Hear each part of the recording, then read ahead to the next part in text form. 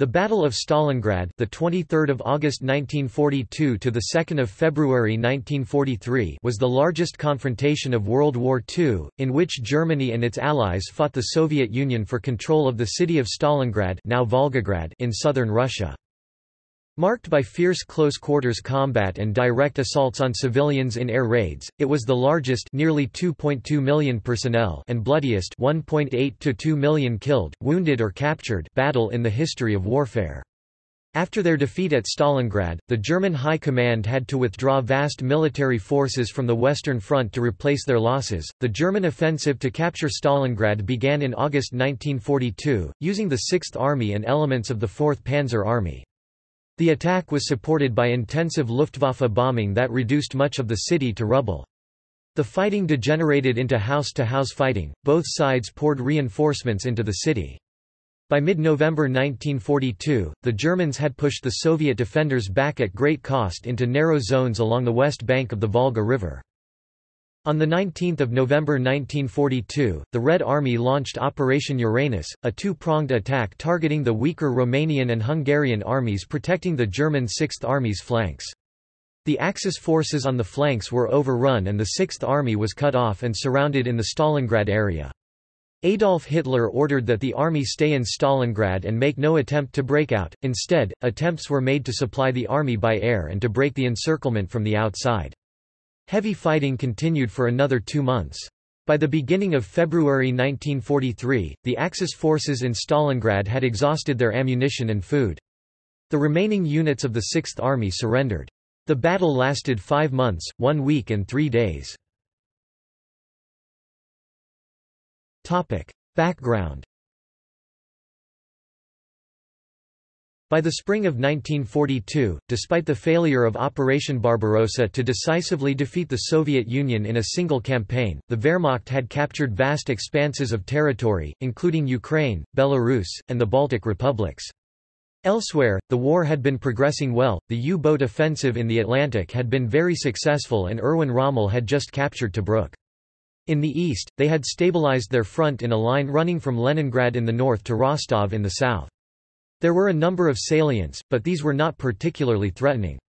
Hitler was confident that he could master the Red Army after the winter of 1942, because even though Army Group Center had suffered heavy losses west of Moscow the previous winter, 65% of its infantry had not been engaged and had been rested and re-equipped.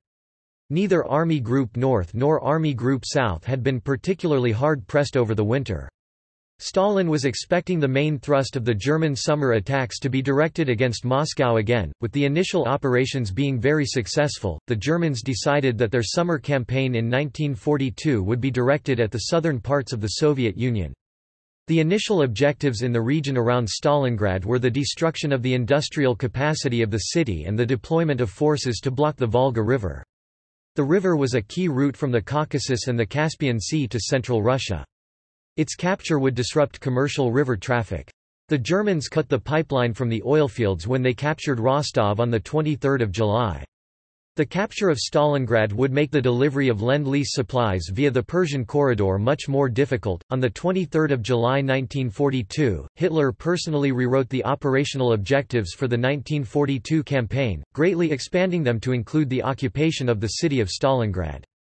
Both sides began to attach propaganda value to the city, based on it bearing the name of the leader of the Soviet Union. Hitler proclaimed that after Stalingrad's capture, its male citizens were to be killed and all women and children were to be deported because its population was thoroughly communistic and especially dangerous. It was assumed that the fall of the city would also firmly secure the northern and western flanks of the German armies as they advanced on Baku, with the aim of securing these strategic petroleum resources for Germany. The expansion of objectives was a significant factor in Germany's failure at Stalingrad, caused by German overconfidence and an underestimation of Soviet reserves. The Soviets realized that they were under tremendous constraints of time and resources and ordered that anyone strong enough to hold a rifle be sent to fight. Prelude. If I do not get the oil of Maikop and Grozny, then I must finish liquidieren, kill off, liquidate this war. Army Group South was selected for a sprint forward through the southern Russian steppes into the Caucasus to capture the vital Soviet oil fields there. The planned summer offensive, code-named Fall Blau Case Blue, was to include the German 6th, 17th, 4th Panzer and 1st Panzer armies. Army Group South had overrun the Ukrainian Soviet Socialist Republic in 1941. Poised in eastern Ukraine, it was to spearhead the offensive. Hitler intervened, however, ordering the Army Group to split in two. Army Group South, under the command of Wilhelm List, was to continue advancing south towards the Caucasus as planned with the 17th Army and 1st Panzer Army. Army Group South B, including Friedrich Paulus's 6th Army and Hermann Hoth's 4th Panzer Army, was to move east towards the Volga and Stalingrad. Army Group B was commanded initially by Field Marshal Fedor von Bock and later by General Maximilian von Weichs. The start of Case Blue had been planned for late May 1942. A number of German and Romanian units that were to take part in Blau, however, were besieging Sevastopol on the Crimean Peninsula. Delays in ending the siege pushed back the start date for Blau several times, and the city did not fall until the end of June. Operation Fridericus I by the Germans against the Isium Bulge pinched off the Soviet salient in the Second Battle of Kharkiv, and resulted in the envelopment of a large Soviet force between 17 May and 29 May. Similarly, Operation Wilhelm attacked Voltchansk on 13 June, and Operation Fridericus attacked Kupiansk on 22 June. Blau finally opened as Army Group South began its attack into southern Russia on 28 June 1942. The German offensive started well. Soviet forces offered little resistance in the vast empty steppes and started streaming eastward. Several attempts to re-establish a defensive line failed when German units outflanked them. Two major pockets were formed and destroyed, the first, northeast of Kharkiv, on 2 July, and a second, around Milarovo, Rostov Oblast, a week later. Meanwhile, the Hungarian Second Army and the German 4th Panzer Army had launched an assault on Voronezh, capturing the city on 5 July. The initial advance of the 6th Army was so successful that Hitler intervened and ordered the 4th Panzer Army to join Army Group South to the south. A massive traffic jam resulted when the 4th Panzer and the 1st Panzer both required the few roads in the area. Both armies were stopped dead while they attempted to clear the resulting mess of thousands of vehicles. The delay was long, and it is thought that it cost the advance at least 1 week. With the advance now slowed, Hitler changed his mind and reassigned the 4th Panzer Army back to the attack on Stalingrad. By the end of July, the Germans had pushed the Soviets across the Don River. At this point, the Don and Volga rivers were only 65 kilometers (40 miles) apart, and the Germans left their main supply depots west of the Don, which had important implications later in the course of the battle. The Germans began using the armies of their Italian, Hungarian and Romanian allies to guard their left northern flank. Occasionally Italian actions were mentioned in official German communiques. Italian forces were generally held in little regard by the Germans, and were accused of having low morale. In reality, the Italian divisions fought comparatively well, with the 3rd Mountain Infantry Division Ravenna and 5th Infantry Division Caseria proving to have good morale, according to a German liaison officer, and were forced to retreat only after a massive armoured attack in which German reinforcements had failed to arrive in time, according to a German historian. Indeed, the Italians distinguished themselves in numerous battles, such as the Battle of Nikolaevka. On 25 July the Germans faced stiff resistance with a Soviet bridgehead west of Kalach. "We had to pay a high cost in men and material less than pre greater than left on the Kalach battlefield were numerous burned out or shot up German tanks." The Germans formed bridgeheads across the Don on 20 August, with the 295th and 76th Infantry Divisions enabling the 14th Panzer Corps to thrust to the Volga north of Stalingrad. The German 6th Army was only a few dozen kilometers from Stalingrad.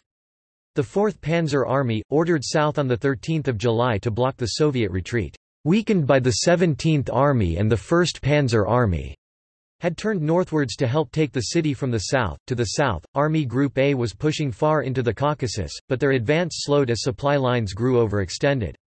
The two German army groups were not positioned to support one another due to the great distances involved.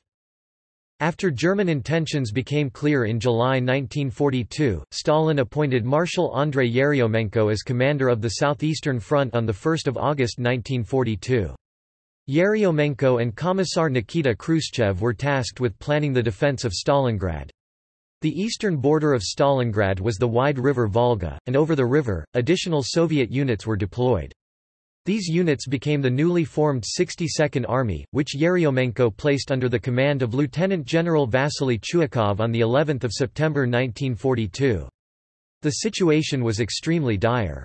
When asked how he interpreted his task, he responded, "We will defend the city or die in the attempt."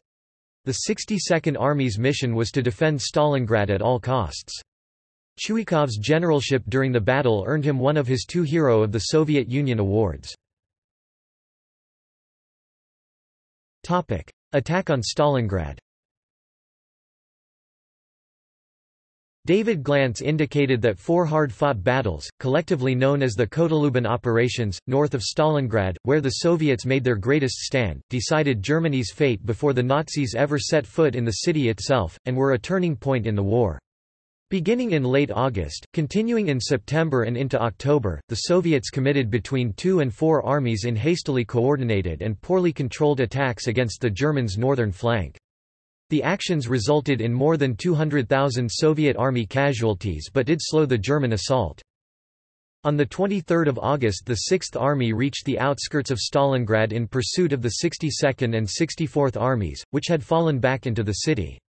Kleist later said after the war, "The capture of Stalingrad was subsidiary to the main aim. It was only of importance as a convenient place, in the bottleneck between Don and the Volga, where we could block an attack on our flank by Russian forces coming from the east. At the start, Stalingrad was no more than a name on the map to us." The Soviets had enough warning of the German advance to ship grain, cattle, and railway cars across the Volga and out of harm's way, but most civilian residents were not evacuated. This harvest victory left the city short of food even before the German attack began. Before the Heer reached the city itself, the Luftwaffe had rendered the river Volga, vital for bringing supplies into the city, unusable to Soviet shipping. Between 25 and 31 July 32 Soviet ships were sunk, with another 9 crippled. The battle began with the heavy bombing of the city by Generaloberst Wolfram von Richthofen's Luftflotte 4, which in the summer and autumn of 1942 was the single most powerful air formation in the world. Some 1,000 tons of bombs were dropped in 48 hours, more than in London at the height of the Blitz. Stalin refused to evacuate civilian population from the city, so when bombing began 400,000 civilians were trapped within city boundaries. The exact number of civilians killed during the course of the battle is unknown but was most likely very high. Around 40,000 were moved to Germany as slave workers, some fled the city during battle and a small number were evacuated by the Soviets. In February 1943 only between 10,000 to 60,000 civilians were still alive in Stalingrad. Much of the city was quickly turned to rubble, although some factories continued production while workers joined in the fighting. The Stalingrad tractor factory continued to turn out T-34 tanks literally until German troops burst into the plant. The 369th Croatian Reinforced Infantry Regiment was the only non-German unit selected by the Wehrmacht to enter Stalingrad city during assault operations. It fought as part of the 100th Jaeger Division. Stalin rushed all available troops to the east bank of the Volga, some from as far away as Siberia. All the regular ferries were quickly destroyed by the Luftwaffe, which then targeted troop barges being towed slowly across the river by tugs. It has been said that Stalin prevented civilians from leaving the city in the belief that their presence would encourage greater resistance from the city's defenders. Civilians, including women and children, were put to work building trenchworks and protective fortifications. A massive German air raid on 23 August caused a firestorm, killing hundreds and turning Stalingrad into a vast landscape of rubble and burnt ruins. 90% of the living space in the Voroshilovsky area was destroyed. Between 23 and 26 August, Soviet reports indicate 955 people were killed and another 1,181 wounded as a result of the bombing. Casualties of 40,000 were greatly exaggerated, and after 25 August the Soviets did not record any civilian and military casualties as a result of air raids. The Soviet Air Force, the Voyeno-Vozdushnie Sily (VVS), was swept aside by the Luftwaffe.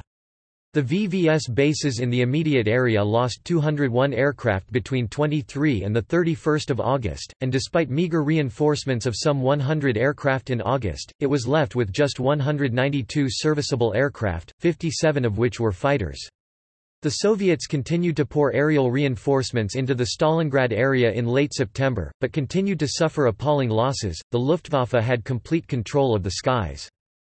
The burden of the initial defense of the city fell on the 1077th Anti-Aircraft Regiment, a unit made up mainly of young female volunteers who had no training for engaging ground targets. Despite this, and with no support available from other units, the AA gunners stayed at their posts and took on the advancing panzers. The German 16th Panzer Division reportedly had to fight the 1077 TIS gunners, shot for shot, until all 37 anti-aircraft guns were destroyed or overrun. The 16th Panzer was shocked to find that, due to Soviet manpower shortages, it had been fighting female soldiers. In the early stages of the battle, the NKVD organized poorly armed workers' militias, similar to those that had defended the city 24 years earlier, composed of civilians not directly involved in war production for immediate use in the battle. The civilians were often sent into battle without rifles. Staff and students from the local technical university formed a tank destroyer unit. They assembled tanks from leftover parts at the tractor factory. These tanks, unpainted and lacking gun sights, were driven directly from the factory floor to the front line. They could only be aimed at point-blank range through the gun barrel. By the end of August, Army Group South B had finally reached the Volga, north of Stalingrad. Another advance to the river south of the city followed, while the Soviets abandoned their Rososhka position for the inner defensive ring west of Stalingrad. The wings of the 6th Army and the 4th Panzer Army met near Yablochny along the Zaritsa on 2 September. By 1 September, the Soviets could only reinforce and supply their forces in Stalingrad by perilous crossings of the Volga under constant bombardment by artillery and aircraft.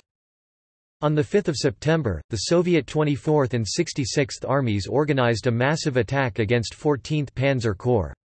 The Luftwaffe helped repulse the offensive by heavily attacking Soviet artillery positions and defensive lines. The Soviets were forced to withdraw at midday after only a few hours. Of the 120 tanks the Soviets had committed, 30 were lost to air attack. Soviet operations were constantly hampered by the Luftwaffe. On 18 September, the Soviet 1st Guards and 24th Army launched an offensive against 8th Army Corps at Kotylubin. 8. Fliegerkorps dispatched wave after wave of Stuka dive bombers to prevent a breakthrough. The offensive was repulsed. The Stukas claimed 41 of the 106 Soviet tanks knocked out that morning, while escorting Bf-109s destroyed 77 Soviet aircraft. Amid the debris of the wrecked city, the Soviet 62nd and 64th Armies, which included the Soviet 13th Guards Rifle Division, anchored their defense lines with strongpoints in houses and factories. Fighting within the ruined city was fierce and desperate. Lieutenant General Alexander Rodimtsev was in charge of the 13th Guards Rifle Division, and received one of 2 Heroes of the Soviet Union awarded during the battle for his actions. Stalin's Order No. 227 of 27 July 1942 decreed that all commanders who ordered unauthorized retreat would be subject to a military tribunal. Thousands of deserters and presumed malingerers were captured or executed to discipline the troops. At Stalingrad, it is estimated that 14,000 soldiers of the Red Army were executed in order to keep the formation, "not a step back," and "there is no land behind the Volga," were the slogans. The Germans pushing forward into Stalingrad suffered heavy casualties. Fighting in the city. By 12 September, at the time of their retreat into the city, the Soviet 62nd Army had been reduced to 90 tanks, 700 mortars and just 20,000 personnel. The remaining tanks were used as immobile strongpoints within the city. The initial German attack on 14 September attempted to take the city in a rush. The 51st Army Corps 295th Infantry Division went after the Mamayev-Kurgan Hill, the 71st attacked the Central Rail Station and toward the central landing stage on the Volga, while 48th Panzer Corps attacked south of the Tsaritsa River. Rodimtsev's 13th Guards Rifle Division had been hurried up to cross the river and join the defenders inside the city. Assigned to counterattack at the Mamayev Kurgan and at Railway Station No. 1, it suffered particularly heavy losses. Though initially successful, the German attack stalled in the face of Soviet reinforcements brought in from across the Volga. The Soviet 13th Guards Rifle Division, assigned to counterattack at the Mamayev Kurgan and at Railway Station No. 1, suffered particularly heavy losses. Over 30% of its soldiers were killed in the first 24 hours, and just 320 out of the original 10,000 survived the entire battle. Both objectives were retaken, but only temporarily. The railway station changed hands 14 times in 6 hours. By the following evening, the 13th Guards Rifle Division had ceased to exist. Combat raged for 3 days at the giant grain elevator in the south of the city. About 50 Red Army defenders, cut off from resupply, held the position for 5 days and fought off 10 different assaults before running out of ammunition and water. Only 40 dead Soviet fighters were found, though the Germans had thought there were many more due to the intensity of resistance. The Soviets burned large amounts of grain during their retreat in order to deny the enemy food. Paulus chose the grain elevator and silos as the symbol of Stalingrad for a patch he was having designed to commemorate the battle after a German victory. German military doctrine was based on the principle of combined arms teams and close cooperation between tanks, infantry, engineers, artillery and ground attack aircraft. Some Soviet commanders adopted the tactic of always keeping their frontline positions as close to the Germans as physically possible. Chuikov called this hugging the Germans. This slowed the German advance and reduced the effectiveness of the German advantage in supporting fire. The Red Army gradually adopted a strategy to hold for as long as possible all the ground in the city. Thus, they converted multi-floored apartment blocks, factories, warehouses, street corner residences and office buildings into a series of well-defended strongpoints with small 5 to 10 man units. Manpower in the city was constantly refreshed by bringing additional troops over the Volga. When a position was lost, an immediate attempt was usually made to retake it with fresh forces. Bitter fighting raged for every ruin, street, factory, house, basement, and staircase. Even the sewers were the sites of firefights. The Germans called this unseen urban warfare Rattenkrieg, rat war, and bitterly joked about capturing the kitchen but still fighting for the living room and the bedroom. Buildings had to be cleared room by room through the bombed-out debris of residential neighborhoods, office blocks, basements and apartment high-rises. Some of the taller buildings, blasted into roofless shells by earlier German aerial bombardment, saw floor-by-floor, close-quarters combat, with the Germans and Soviets on alternate levels, firing at each other through holes in the floors. Fighting on and around Mamayev Kurgan, a prominent hill above the city, was particularly merciless. Indeed, the position changed hands many times. In another part of the city, a Soviet platoon under the command of Sergeant Yakov Pavlov fortified a 4-story building that oversaw a square 300 meters from the river bank, later called Pavlov's house. The soldiers surrounded it with minefields, set up machine gun positions at the windows and breached the walls in the basement for better communications. The soldiers found about 10 Soviet civilians hiding in the basement. They were not relieved, and not significantly reinforced, for 2 months. The building was labeled Festung, fortress, on German maps. Sergeant Pavlov was awarded the Hero of the Soviet Union for his actions. The Germans made slow but steady progress through the city. Positions were taken individually, but the Germans were never able to capture the key crossing points along the river bank. By the 27th of September the Germans occupied the southern portion of the city, but the Soviets held the center and northern part. Most importantly, the Soviets controlled the ferries to their supplies on the east bank of the Volga. The Germans used airpower, tanks and heavy artillery to clear the city with varying degrees of success. Toward the end of the battle, the gigantic railroad gun nicknamed Dora was brought into the area. The Soviets built up a large number of artillery batteries on the east bank of the Volga. This artillery was able to bombard the German positions or at least provide counter-battery fire.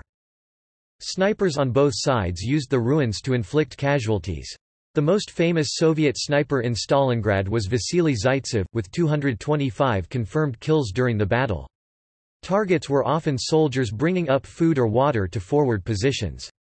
Artillery spotters were an especially prized target for snipers.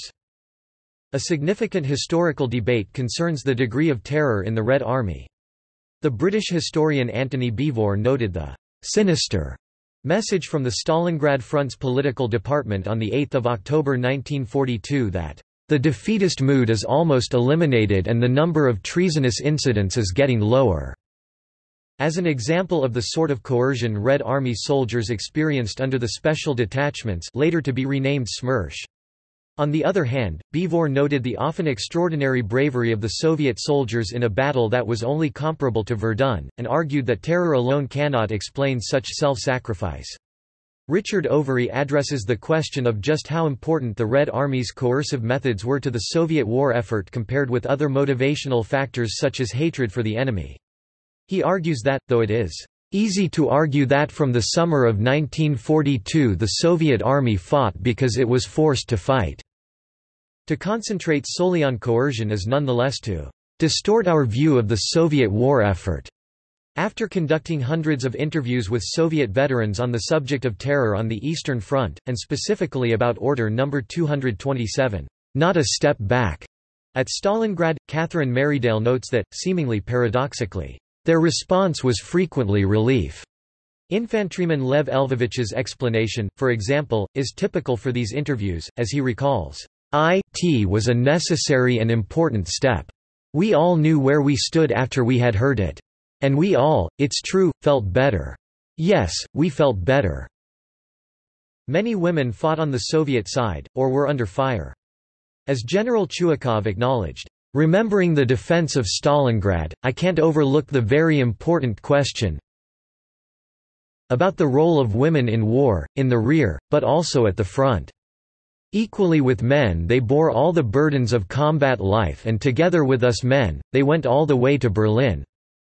At the beginning of the battle there were 75,000 women and girls from the Stalingrad area who had finished military or medical training, and all of whom were to serve in the battle. Women staffed a great many of the anti-aircraft batteries that fought not only the Luftwaffe but German tanks.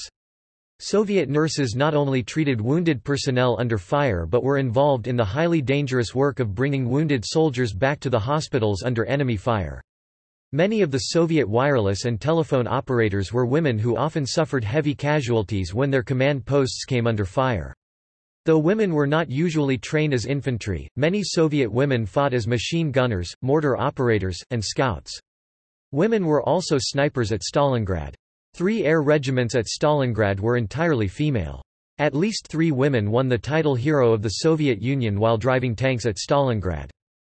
For both Stalin and Hitler, Stalingrad became a matter of prestige far beyond its strategic significance. The Soviet command moved units from the Red Army Strategic Reserve in the Moscow area to the lower Volga, and transferred aircraft from the entire country to the Stalingrad region. The strain on both military commanders was immense. Paulus developed an uncontrollable tic in his eye, which eventually afflicted the left side of his face, while Chuikov experienced an outbreak of eczema that required him to have his hands completely bandaged. Troops on both sides faced the constant strain of close-range combat. Fighting in the industrial district. After 27 September the fighting shifted north to the industrial district. Having slowly advanced over 10 days against strong Soviet resistance, 51st Army Corps was finally in front of the 3 giant factories of Stalingrad, the Red October, barricades and tractor factory. It took a few more days for them to prepare for the most savage offensive of all, which was unleashed on 14 October with a concentration of fire never seen before. Exceptionally intense shelling and bombing paved the way for the German assault groups. The main attack, 14th Panzer and 305th Infantry Divisions, came towards the tractor factory, while another attack led by the 24th Panzer Division hit south of the giant plant. The German onslaught crushed the 37th Guards Rifle Division, and in the afternoon the forward assault group reached the tractor factory, then the Volga River, splitting the 62nd Army in two. The fighting raged inside the barricades until the end of October. The Soviet-controlled area shrunk down to a few strips of land along the Volga, and in November the fighting concentrated around what Soviet newspapers called Lidnikov's Island. A patch of ground behind the barricades factory where the remnants of Colonel Ivan Lidnikov's 138th Division resisted all assaults and became a symbol of the stout defense of Stalingrad. Air attacks. From 5 to 12 September, Luftflotte 4 conducted 7,507 sorties 938 per days.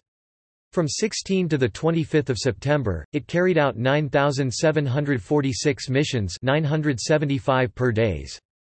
Determined to crush Soviet resistance, Luftflotte FAS Stukawaffe flew 900 individual sorties against Soviet positions at the Dzerzhinsky tractor factory on 5 October.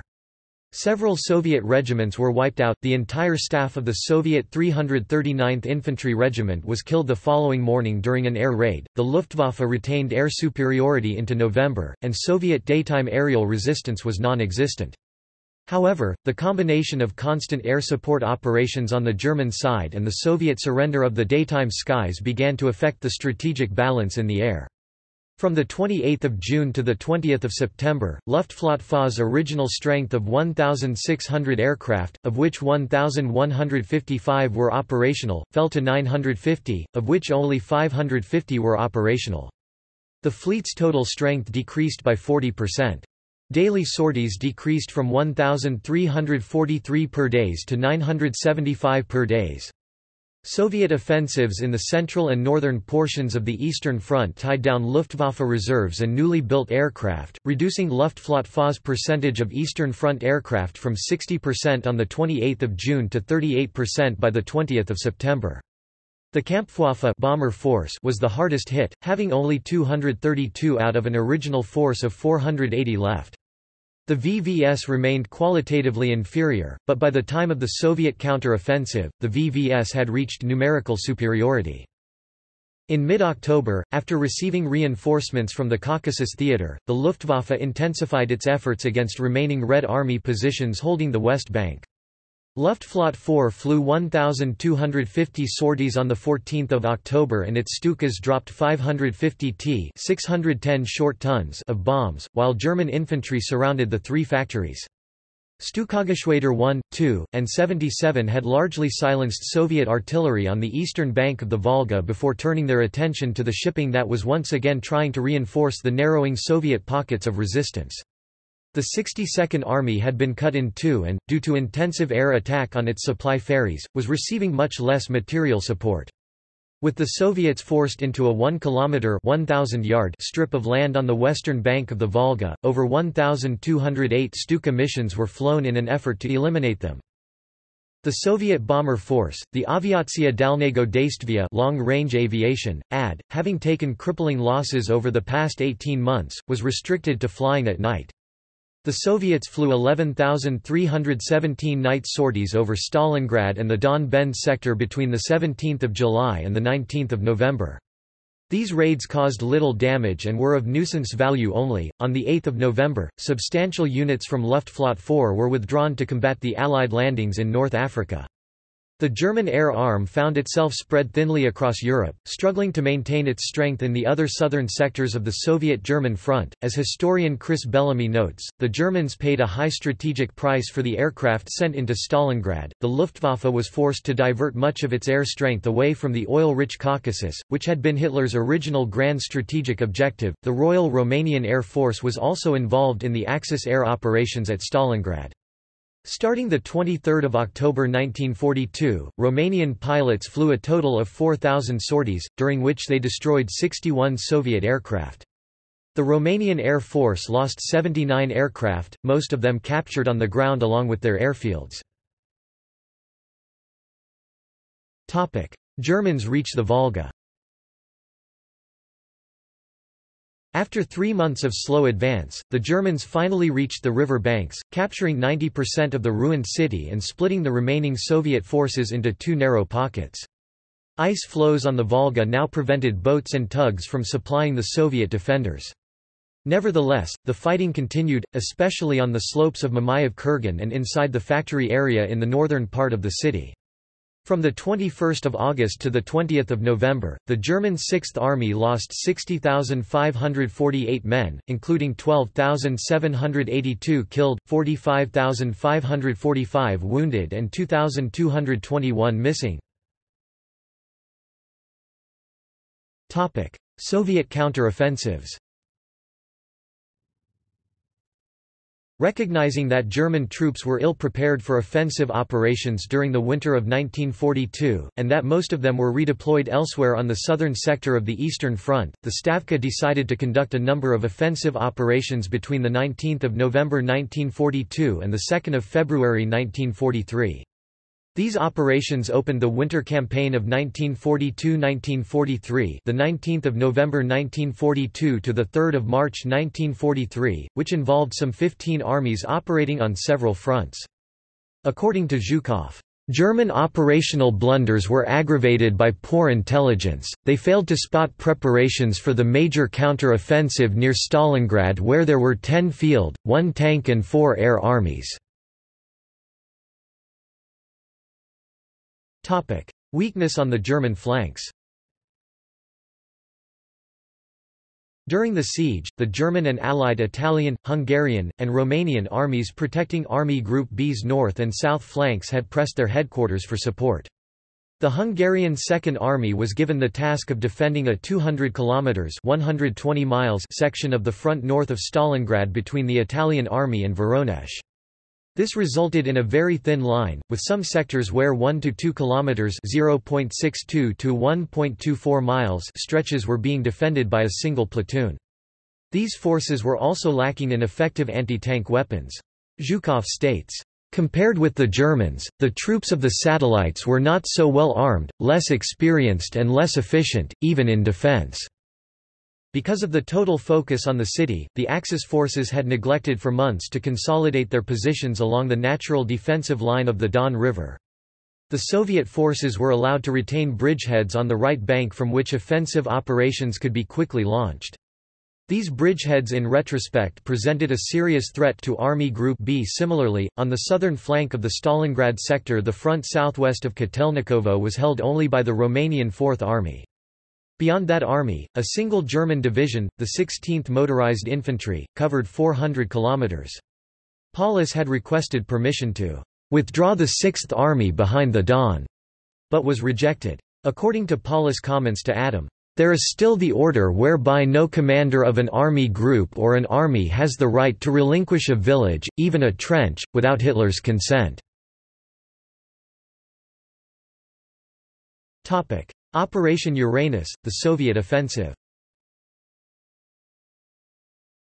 In autumn, the Soviet generals Georgy Zhukov and Alexander Vasilevsky, responsible for strategic planning in the Stalingrad area, concentrated forces in the steppes to the north and south of the city. The northern flank was defended by Hungarian and Romanian units, often in open positions on the steppes. The natural line of defense, the Don River, had never been properly established by the German side. The armies in the area were also poorly equipped in terms of anti-tank weapons.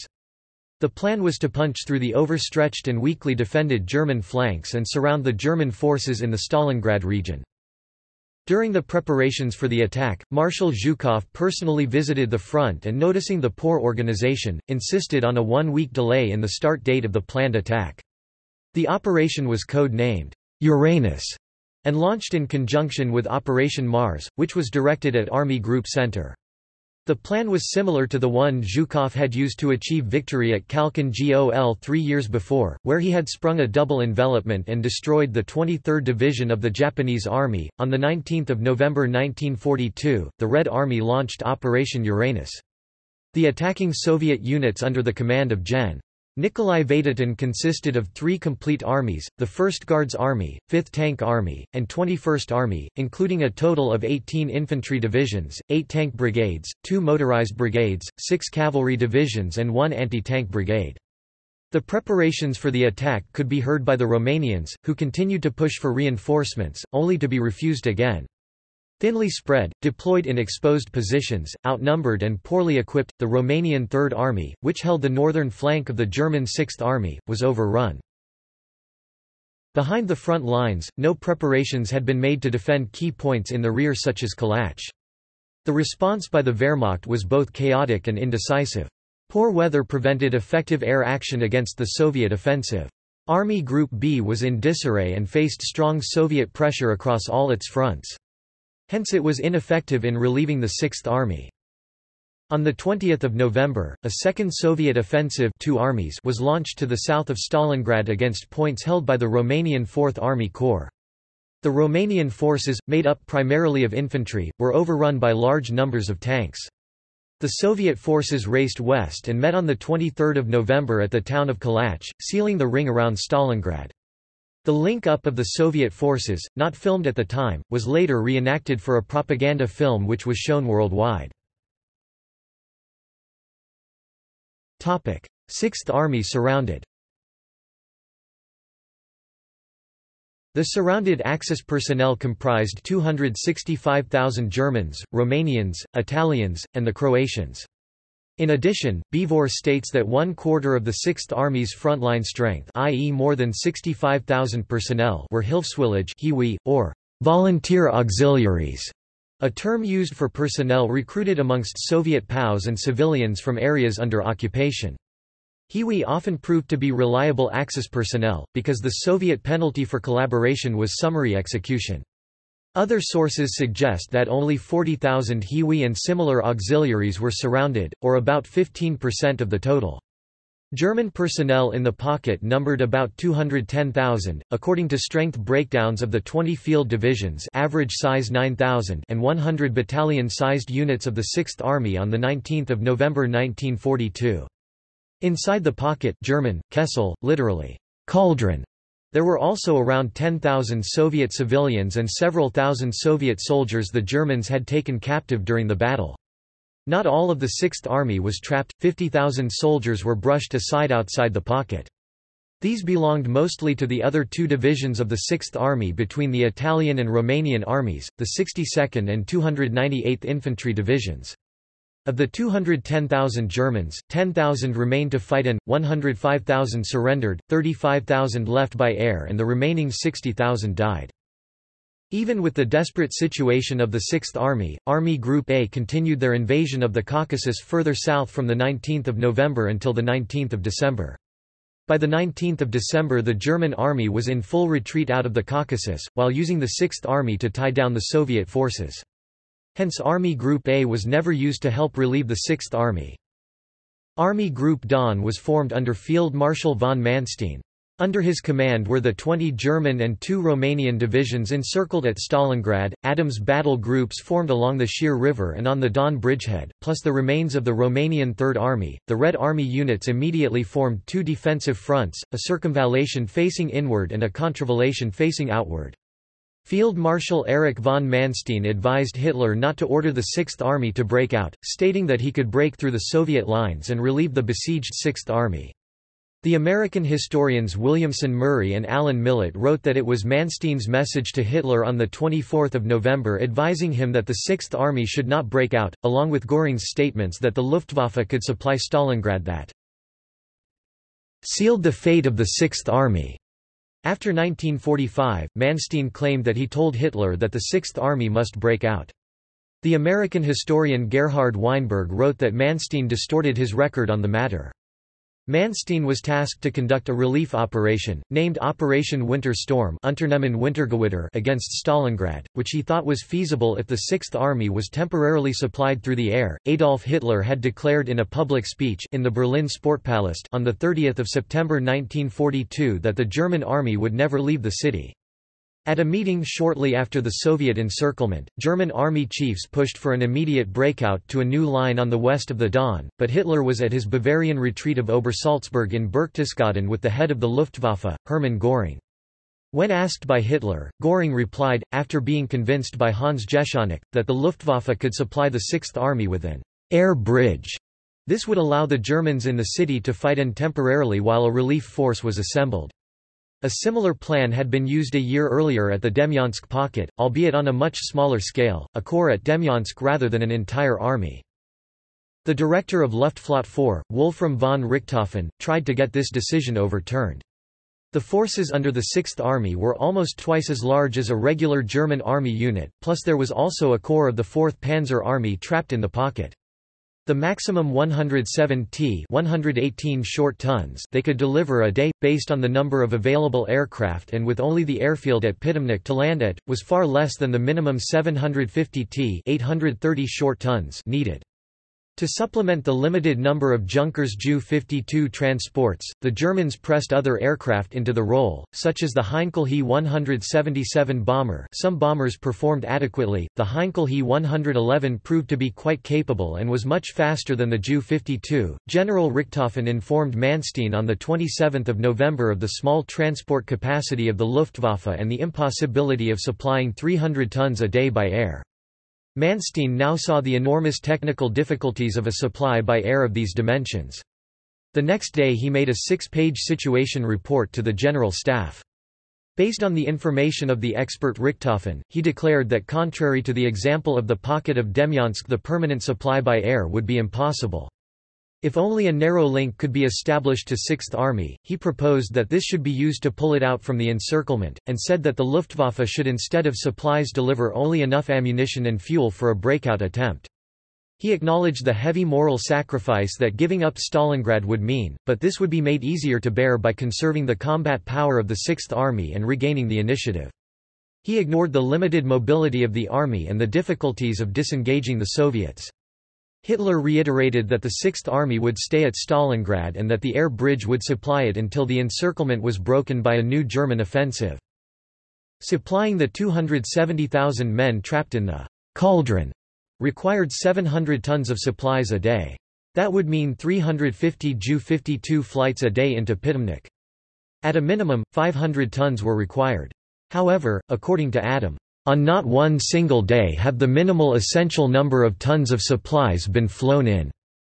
The Luftwaffe was able to deliver an average of 85 t 94 short tons of supplies per day out of an air transport capacity of 106 t 117 short tons per day. The most successful day, the 19th of December, the Luftwaffe delivered 262 t 289 short tons of supplies in 154 flights. The outcome of the airlift was the Luftwaffe's failure to provide its transport units with the tools they needed to maintain an adequate count of operational aircraft, tools that included airfield facilities, supplies, manpower, and even aircraft suited to the prevailing conditions. These factors, taken together, prevented the Luftwaffe from effectively employing the full potential of its transport forces, ensuring that they were unable to deliver the quantity of supplies needed to sustain the Sixth Army. In the early parts of the operation, fuel was shipped at a higher priority than food and ammunition because of a belief that there would be a breakout from the city.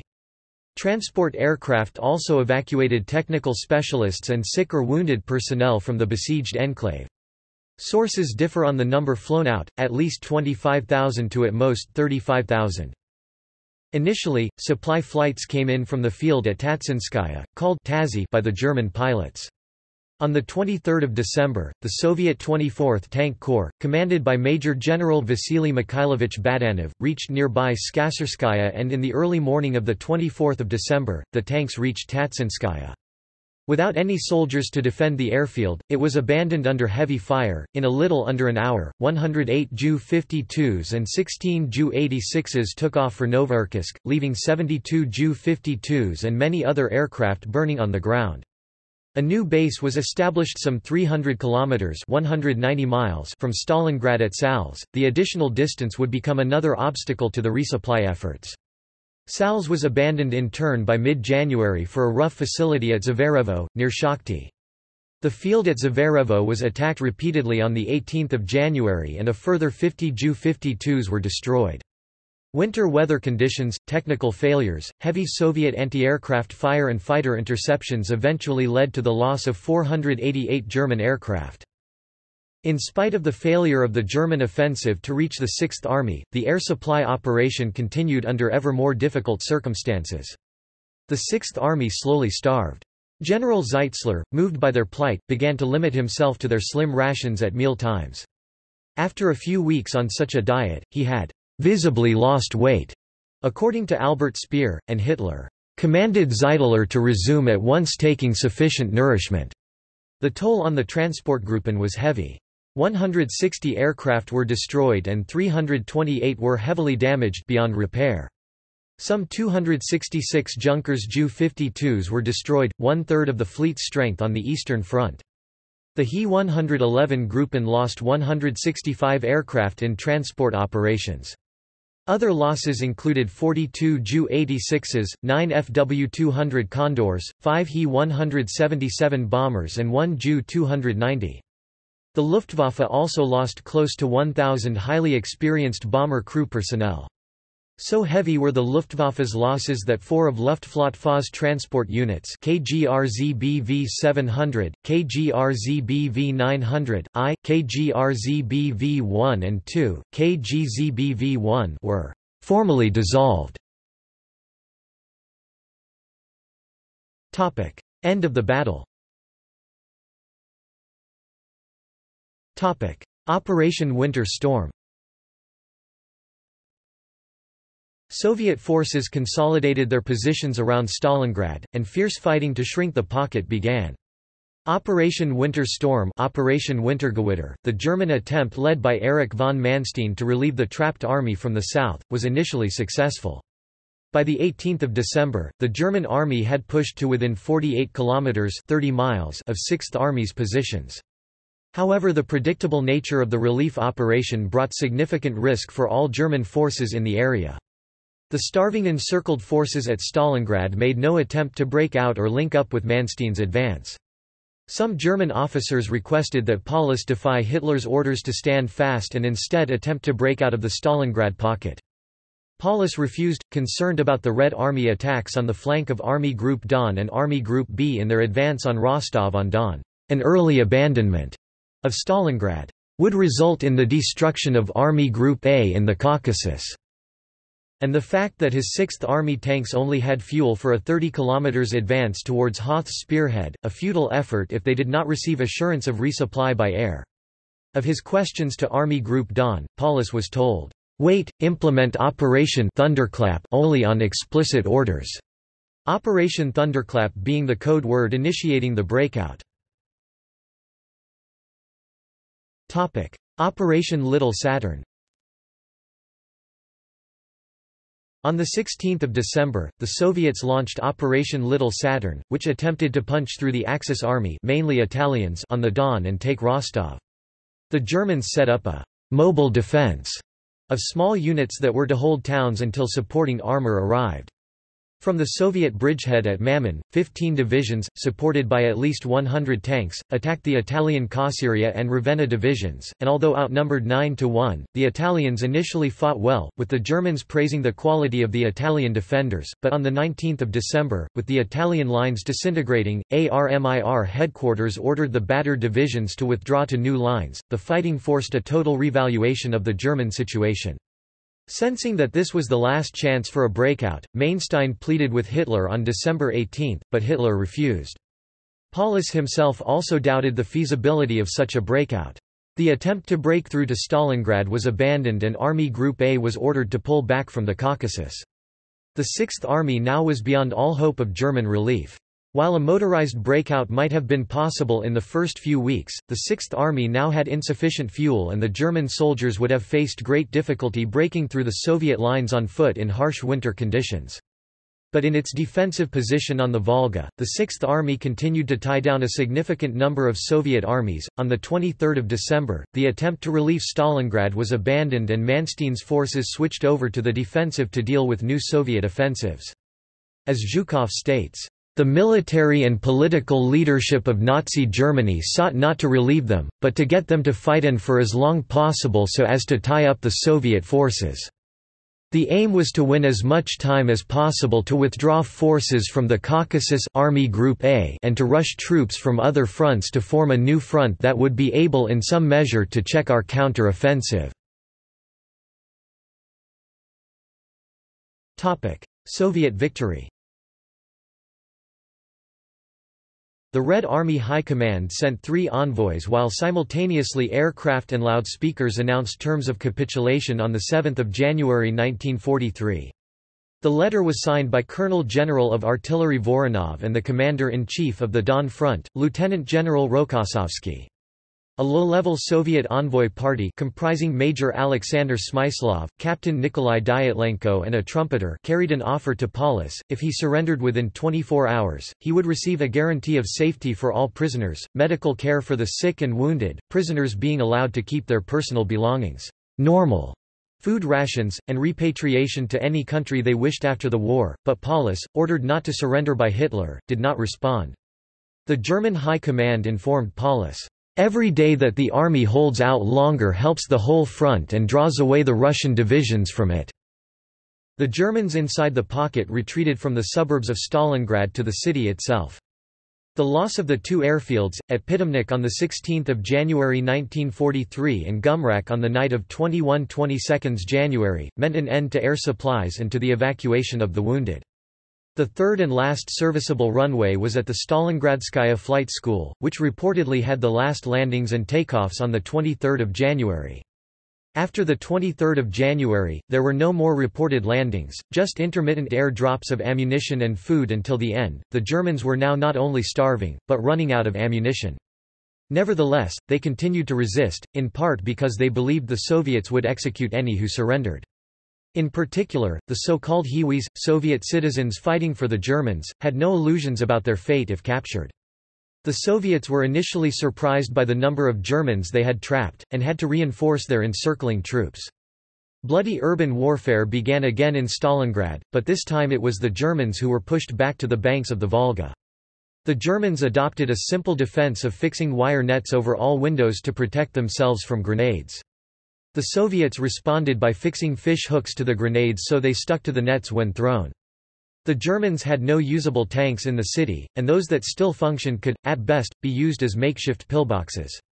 The Soviets did not bother employing tanks in areas where the urban destruction restricted their mobility.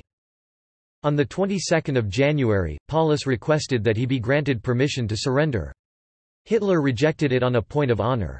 He telegraphed the Sixth Army later that day, claiming that it had made a historic contribution to the greatest struggle in German history and that it should stand fast, "to the last soldier and the last bullet." Hitler told Goebbels that the plight of the Sixth Army was a "heroic drama of German history." On 24 January, in his radio report to Hitler, Paulus reported, 18,000 wounded without the slightest aid of bandages and medicines. On 26 January 1943, the German forces inside Stalingrad were split into two pockets north and south of Mamaye Kurgan. The northern pocket, consisting of the 8th Corps, under General Walter Heitz, and the 11th Corps, was now cut off from telephone communication with Paulus in the southern pocket. Now, each part of the cauldron came personally under Hitler. On 28 January, the cauldron was split into three parts. The northern cauldron consisted of the 11th Corps, the central with the 8th and 51st Corps, and the southern with the 14th Panzer Corps and 4th Corps, without units. The sick and wounded reached 40,000 to 50,000. On 30 January 1943, the 10th anniversary of Hitler's coming to power, Goebbels read out a proclamation that included the sentence, "The heroic struggle of our soldiers on the Volga should be a warning for everybody to do the utmost for the struggle for Germany's freedom and the future of our people, and thus in a wider sense for the maintenance of our entire continent." Hitler promoted Paulus to the rank of Generalfeldmarschall. No German field marshal had ever surrendered, and the implication was clear: if Paulus surrendered, he would shame himself and would become the highest-ranking German officer ever to be captured. Hitler believed that Paulus would either fight to the last man or commit suicide. On the next day, the southern pocket in Stalingrad collapsed. Soviet forces reached the entrance to the German headquarters in the ruined gum department store. General Schmidt negotiated a surrender of the headquarters while Paulus was unaware in another room. When interrogated by the Soviets, Paulus claimed that he had not surrendered. He said that he had been taken by surprise.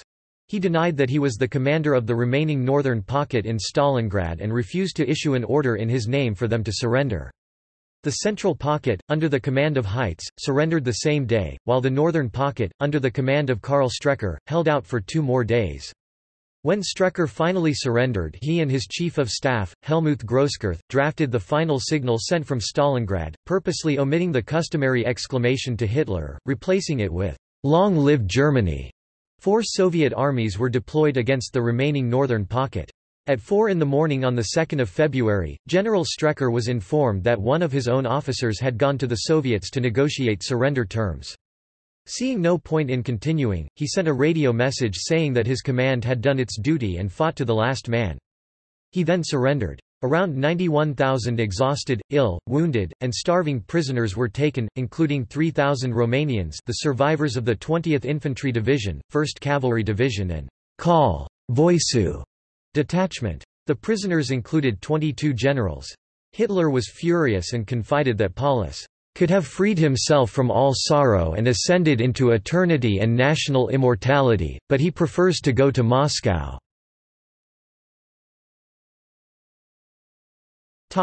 Aftermath. The German public was not officially told of the impending disaster until the end of January 1943, though positive media reports had stopped in the weeks before the announcement. Stalingrad marked the first time that the Nazi government publicly acknowledged a failure in its war effort. On 31 January, regular programs on German state radio were replaced by a broadcast of the somber Adagio movement from Anton Bruckner's Seventh Symphony, followed by the announcement of the defeat at Stalingrad. On 18 February, Minister of Propaganda Joseph Goebbels gave the famous Sportpalast speech in Berlin, encouraging the Germans to accept a total war that would claim all resources and efforts from the entire population. Based on Soviet records, over 10,000 German soldiers continued to resist in isolated groups within the city for the next month. Some have presumed that they were motivated by a belief that fighting on was better than a slow death in Soviet captivity. Brown University historian Omer Bartov claims they were motivated by National Socialism. He studied 11,237 letters sent by soldiers inside of Stalingrad between 20 December 1942 and 16 January 1943 to their families in Germany.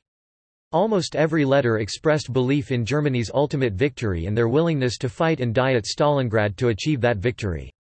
Bartov reported that a great many of the soldiers were well aware that they would not be able to escape from Stalingrad, but in their letters to their families boasted that they were proud to sacrifice themselves for the Führer. The remaining forces continued to resist, hiding in cellars and sewers, but by early March 1943, the last small and isolated pockets of resistance had surrendered. According to Soviet intelligence documents shown in the documentary, a remarkable NKVD report from March 1943 is available showing the tenacity of some of these German groups. The mopping up of counter-revolutionary elements in the city of Stalingrad proceeded. The German soldiers, who had hidden themselves in huts and trenches, offered armed resistance after combat actions had already ended. This armed resistance continued until 15 February and in a few areas until 20 February. Most of the armed groups were liquidated by March. During this period of armed conflict with the Germans, the brigade's units killed 2,418 soldiers and officers and captured 8,646 soldiers and officers, escorting them to POW camps and handing them over. The operative report of the Don Front Staff issued on 5 February 1943, 2200 said, "The 64th Army was putting itself in order, being in previously occupied regions. Location of Army's units is as it was previously. In the region of location of the 38 Motorized Rifle Brigade in a basement 18 armed SS men were found, who refused to surrender, the Germans found were destroyed. The condition of the troops that surrendered was pitiful." British war correspondent Alexander Worth described the following scene in his Russia at War book, based on a first-hand account of his visit to Stalingrad from 3 to 5 February 1943. "We went into the yard of the large burned-out building of the Red Army House, and here one realized particularly clearly what the last days of Stalingrad had been to so many of the Germans. In the porch lay the skeleton of a horse, with only a few scraps of meat still clinging to its ribs. Then we came into the yard. Here lay more sick horses' skeletons, and to the right, there was an enormous horrible cesspool, fortunately, frozen solid. And then, suddenly, at the far end of the yard I caught sight of a human figure. He had been crouching over another cesspool, and now, noticing us, he was hastily pulling up his pants, and then he slunk away into the door of the basement. But as he passed, I caught a glimpse of the wretch's face, with its mixture of suffering and idiot-like incomprehension. For a moment, I wished that the whole of Germany were there to see it. The man was probably already dying. In that basement, there were still 200 Germans dying of hunger and frostbite. We haven't had time to deal with them yet, one of the Russians said. They'll be taken away tomorrow, I suppose. And, at the far end of the yard, besides the other cesspool, behind a low stone wall, the yellow corpses of skinny Germans were piled up, men who had died in that basement. About a dozen wax-like dummies. We did not go into the basement itself, what was the use? There was nothing we could do for them. Out of the nearly 91,000 German prisoners captured in Stalingrad, only about 5,000 returned. Weakened by disease, starvation and lack of medical care during the encirclement, they were sent on foot marches to prisoner camps and later to labor camps all over the Soviet Union. Some 35,000 were eventually sent on transports, of which 17,000 did not survive. Most died of wounds, disease particularly typhus, cold, overwork, mistreatment and malnutrition. Some were kept in the city to help rebuild. A handful of senior officers were taken to Moscow and used for propaganda purposes, and some of them joined the National Committee for a Free Germany. Some, including Paulus, signed anti-Hitler statements that were broadcast to German troops. Paulus testified for the prosecution during the Nuremberg trials and assured families in Germany that those soldiers taken prisoner at Stalingrad were safe. He remained in the Soviet Union until 1952, then moved to Dresden in East Germany, where he spent the remainder of his days defending his actions at Stalingrad and was quoted as saying that communism was the best hope for post-war Europe. General Walther von Seydlitz-Kurzbach offered to raise an anti-Hitler army from the Stalingrad survivors, but the Soviets did not accept. It was not until 1955 that the last of the 5,000 to 6,000 survivors were repatriated to West Germany after a plea to the Politburo by Konrad Adenauer.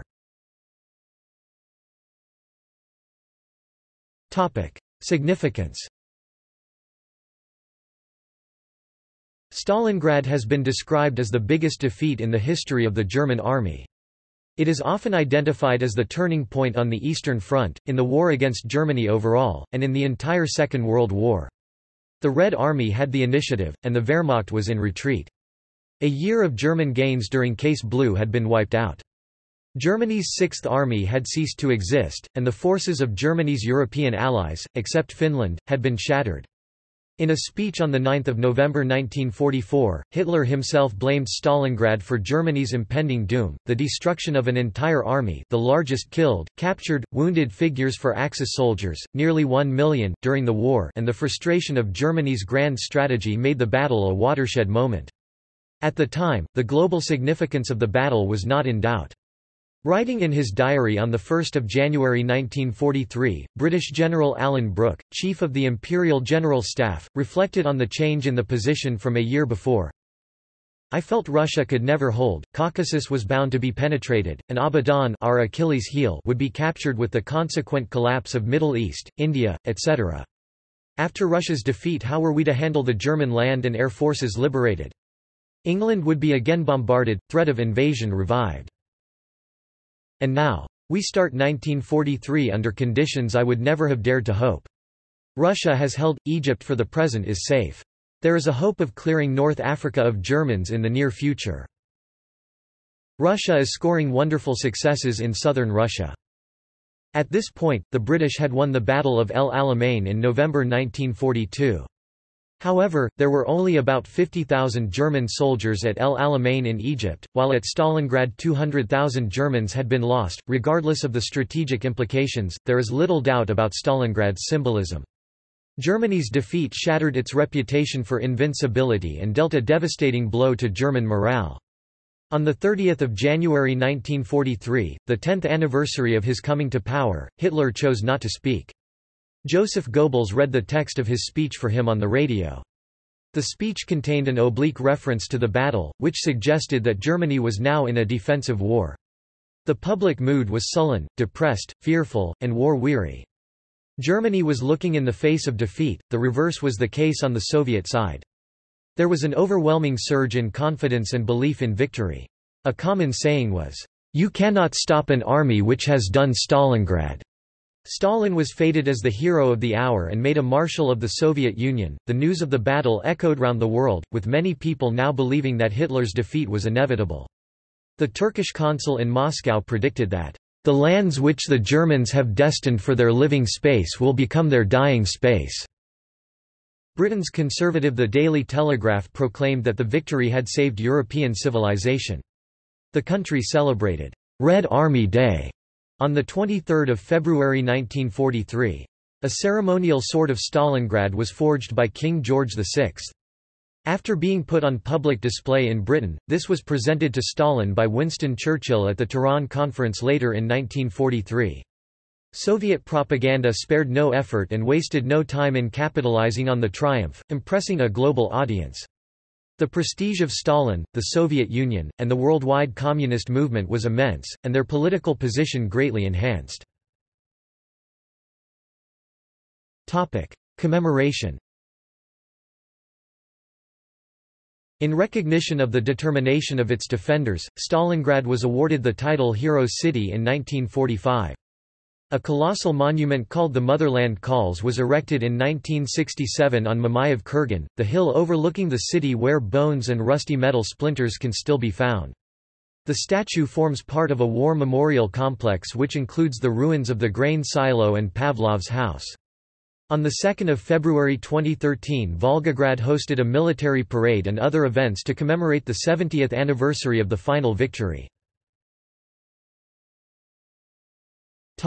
More information. Orders of battle. Red Army. During the defense of Stalingrad, the Red Army deployed 5 armies, 28th, 51st, 57th, 62nd and 64th Armies in and around the city and an additional 9 armies in the encirclement counter-offensive.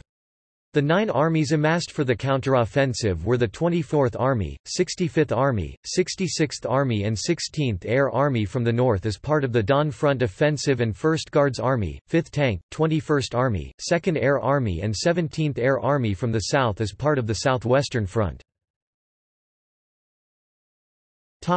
Axis. Casualties. The calculation of casualties depends on what scope is given to the Battle of Stalingrad. The scope can vary from the fighting in the city and suburbs to the inclusion of almost all fighting on the southern wing of the Soviet-German front from the spring of 1942 to the end of the fighting in the city in the winter of 1943. Scholars have produced different estimates depending on their definition of the scope of the battle. The difference is comparing the city against the region. The Axis suffered 647,300 to 868,374 total casualties killed, wounded or captured among all branches of the German armed forces and its allies. 282,606 in the 6th Army from the 21st of August to the end of the battle, 17,293 in the 4th Panzer Army from the 21st of August to the 31st of January, 55,260 in the Army Group Don from the 1st of December 1942 to the end of the battle, 12,727 killed, 37,627 wounded and 4,906 missing. The combined German losses of 6th Army and 4th Panzer were over 300,000 men. If the losses of Army Group A, Army Group Don and other German units of Army Group B during the period 28 June 1942 to 2 February 1943 are included, German casualties were well over 600,000. Louis A. DeMarco estimated the Germans suffered 400,000 total casualties killed, wounded or captured among this battle. According to Fraser, 109,000 Romanians casualties from November 1942 to December 1942, included 70,000 captured or missing, 114,000 Italians and 105,000 Hungarians were killed, wounded or captured from December 1942 to February 1943. According to Stephen Walsh, Romanian casualties were 158,854, 114,520 Italians 84,830 killed, missing and 29,690 wounded and 143,000 Hungarian 80,000 killed, missing and 63,000 wounded. Losses among Soviet POW turncoats Hiwis, or Hilfswillage range between 19,300 and 52,000, totally, 235,000 German and Allied troops from all units, including Manstein's ill-fated relief force, were captured during the battle. The Germans lost 900 aircraft including 274 transports and 165 bombers used as transports, 500 tanks and 6,000 artillery pieces. According to a contemporary Soviet report, 5,762 guns, 1,312 mortars, 12,701 heavy machine guns, 156,987 rifles, 80,438 sub-machine guns, 10,722 trucks, 744 aircraft, 1,666 tanks, 261 other armored vehicles, 571 half-tracks and 10,679 motorcycles were captured by the Soviets. In addition, an unknown amount of Hungarian, Italian, and Romanian materiel was lost. The situation of the Romanian tanks is known, however. Before Operation Uranus, the 1st Romanian Armoured Division consisted of 121 R2 light tanks and 19 German-produced tanks Panzer III and IV. All of the 19 German tanks were lost, as well as 81 of the R2 light tanks. Only 27 of the latter were lost in combat, however, the remaining 54 being abandoned after breaking down or running out of fuel. Ultimately, however, Romanian armoured warfare proved to be a tactical success, as the Romanians destroyed 127 Soviet tanks for the cost of their 100 lost units. Romanian forces destroyed 62 Soviet tanks on 20 November for the cost of 25 tanks of their own, followed by 65 more Soviet tanks on the 22nd of November, for the cost of 10 tanks of their own. More Soviet tanks were destroyed as they overran the Romanian airfields. This was accomplished by Romanian Vickers, Rosita 75 mm anti-aircraft guns, which proved effective against Soviet armour. The battle for the German-Romanian airfield at Karpova lasted 2 days, with Romanian gunners destroying numerous Soviet tanks.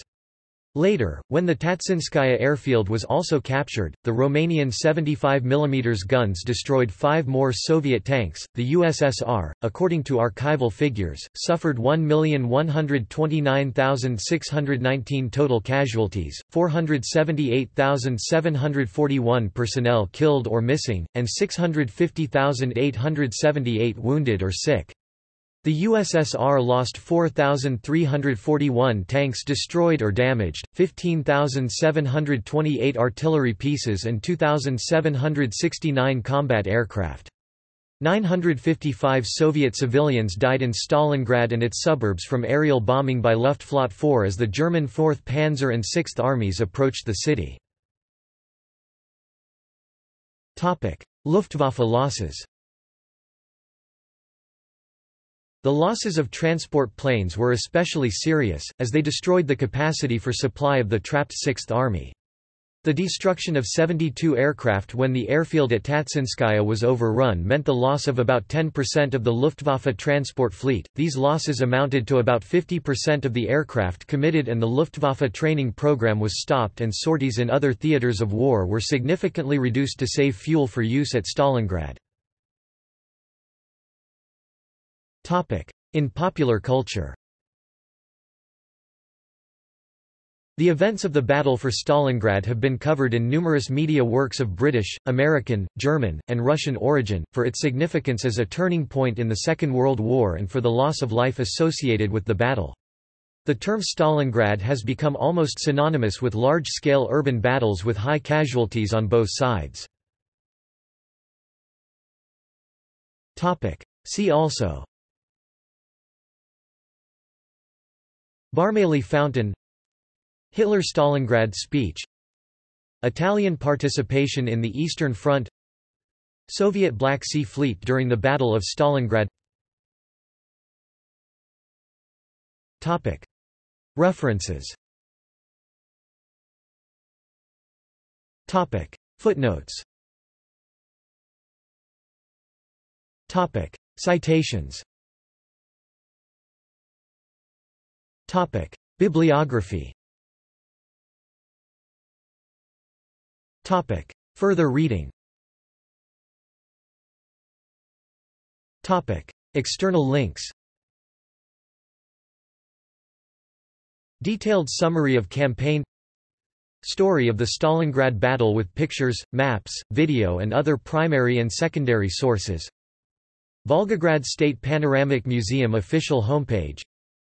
The Battle of Stalingrad in film and history written with strong socialist, communist political under- and overtones. Roberts, Geoffrey. Victory on the Volga. The Guardian, 28 February 2003. Stalingrad-info.com, Russian archival docs translated into English, original battle maps, aerial photos, pictures taken at the battlefields, relics collection. H Museum, Stalingrad, Volgograd 1943–2003. Memory. Battle of Stalingrad pictures. Images from the Battle of Stalingrad, Getty. The photo album of Wehrmacht NCO named Nemala of 9. Machine Gewehr Bataillon (MO). There are several unique photos of parade and award ceremony for Wehrmacht personnel who survived the Battle of Stalingrad. Stalingrad Battle Data Project, Order of Battle, Strength Returns, Interactive Map. Documentary showing the recovery of numerous bodies of missing soldiers in the Stalingrad area in 2017. Stalingrad documentaries by the Army University Press.